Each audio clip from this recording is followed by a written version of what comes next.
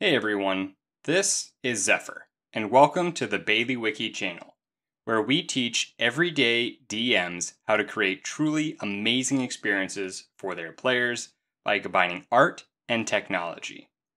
What you're looking at right now is Monk's active tile triggers in FoundryVTT powering a robust menu option using the Show Dialog action to power what I think is the most powerful landing page configuration tool in Foundry today. This is coming out in a future release of our landing pages module, and I want to show you the power of the Show Dialog option right now on Automating Foundry. To get started, let's go over the basics of the Show Dialog action with Monk's active tile triggers. When you use Show Dialog, you choose the type of confirm or alert, and then we'll fill out our title and content.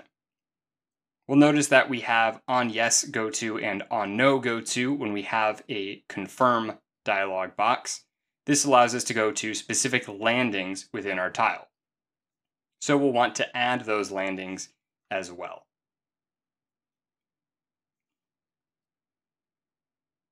It's useful to set any of these landings as stop when reached in code, because otherwise when someone closes out of a dialog box without selecting an option, they're going to continue down the list of actions until they get to either a stopping point or they just execute everything within the tile. So you might not want that, particularly if something depends upon the input for a dialog box. And once we have our tile set up, we'll go ahead and demonstrate the difference between these two types of dialog. Now, when I activate this tile by clicking on it, an example dialog shows up, and this is our confirm type, where we have a yes and a no. Alert is just a check mark. This is usually used for conveying really important information that needs to be seen. We can do even more powerful things with Show Dialog by using HTML, like this text input field. A great feature of Monk's active tile triggers is the ability to use HTML with your Show Dialog. So that's what's powering this particular form right here. Don't worry if you're not familiar with HTML. I'm going to leave example templates that you can use in the comments, and I'll give you some great resources for making your own dialog boxes. I've got this tile set up fairly simply. We have an alter action for actually editing our drawing, and then we have this dialog. The dialog uses that HTML formatting I was mentioning earlier, and we have named the input here demo text. And that's going to be important for our alter action. That name corresponds to the value of the variable that we are going to be using for that alter. And we're going to use this on yes to go to continue so that if someone closes out, we're going to stop the actions. Then we use value.demoText in curly brackets to actually get that information. So pause now if you want to copy down the tile and dialog. Our next demonstration is a color selector. This one's really fun because you actually get to see the regular Foundry color picker, and then when we hit yes, we're changing the text color of this drawing. We can change it to anything we want using RGB values or an actual color picker. It looks very impressive and is very intuitive, but is super simple to set up.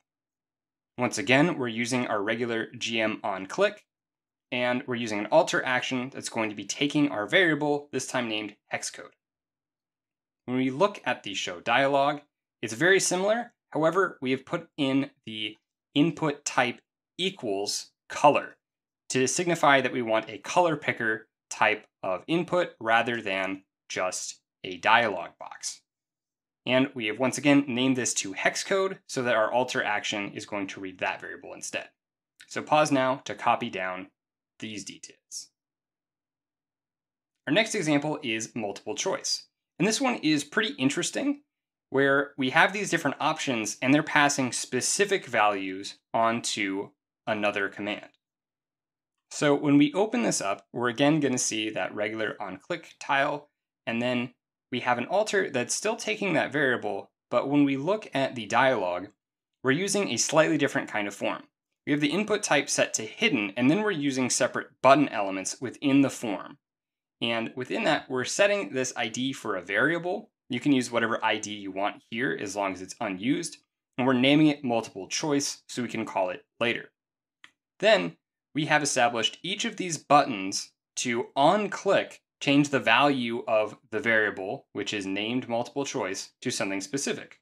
So here we've changed it to like. And then we have named the button option 1. So that's what displays when we open it. And there are other options have subscribe and multiple choice as their variables with different names. So we can pass those on to the alter action to have those specific values. This can also be really powerful because different actions can actually take these variables and read them intelligently. So for example, if we had the switch tile image, we could set those buttons to have a value of next, previous, random, or specific numbers, and this might be a little more robust than redirecting to different anchors or landings to apply those different effects.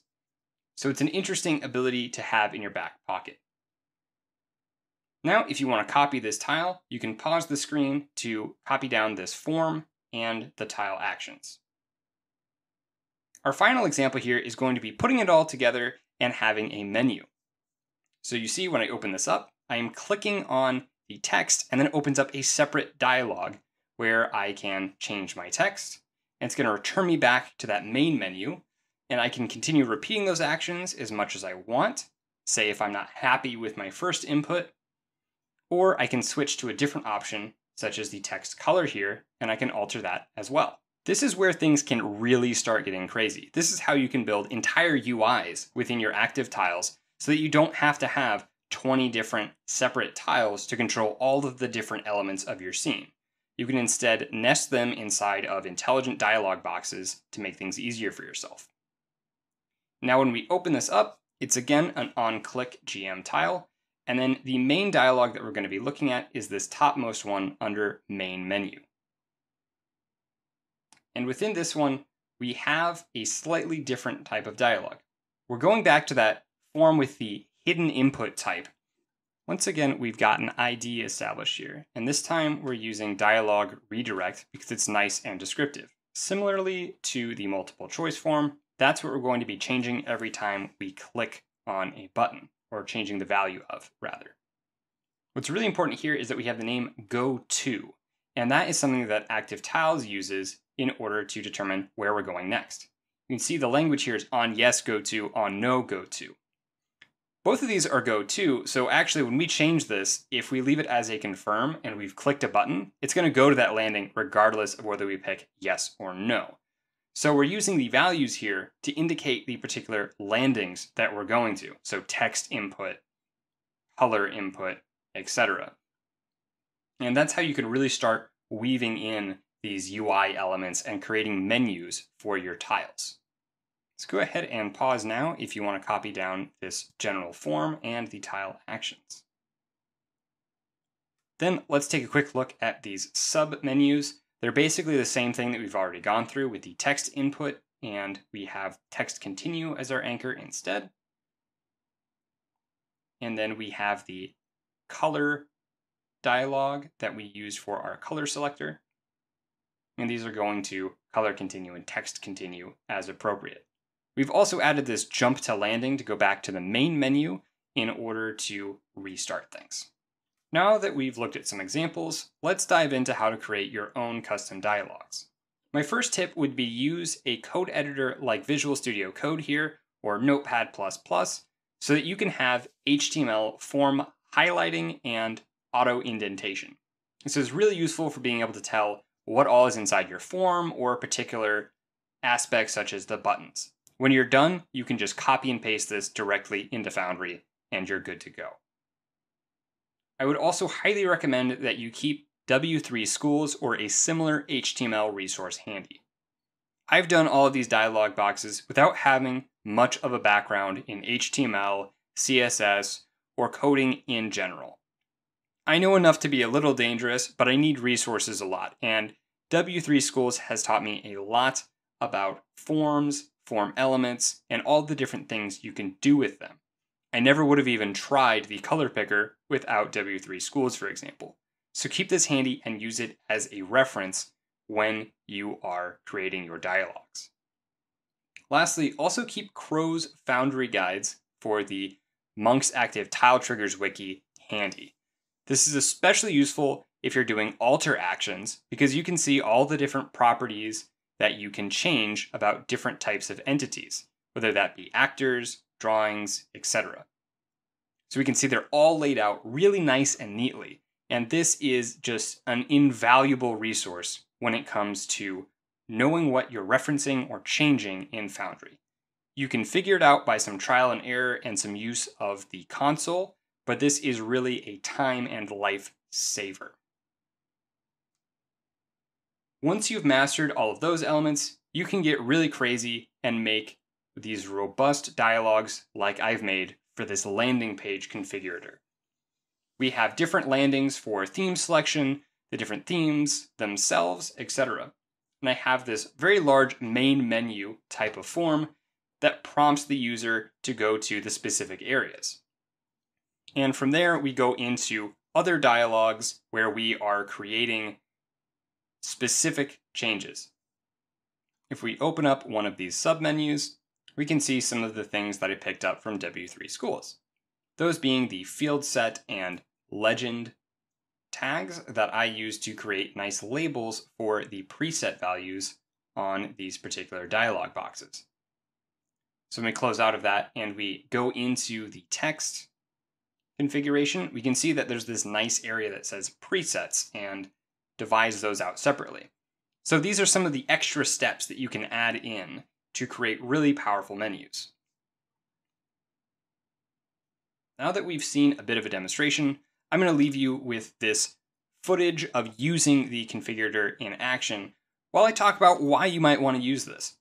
This is a particularly advanced setup of these menu applications with the Show Dialog option.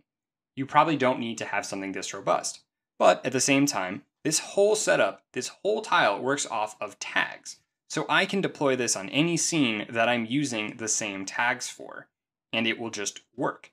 That doesn't matter whether it's this game or another world or a whole other instance of Foundry. As long as I have a macro with the tile setup, I can reuse this over and over again. So there's obvious applications for someone who's creating content and distributing it to users who want to be able to tweak it. But it's also really powerful if you as a DM like to have controls that you can change on the fly or reconfigure and reuse for different scenes. So that's going to do it for this episode of Automating Foundry. I hope that you found the tools that are available with the Show Dialog option compelling and interesting. Let me know in the comments if you have any questions or if you think I missed anything when it comes to Show Dialog and HTML with Monk's active tile triggers. If you enjoyed this video, subscribe to keep up with all of our latest content, and consider becoming a patron. Not only do you support the channel, but you also get access to every modular system and scene that we've ever made, including these landing pages in the next release of the Baileywiki Advanced Foundry modules. Once again, this has been Zephyr. Thank you so much for watching, happy gaming, and have a good one.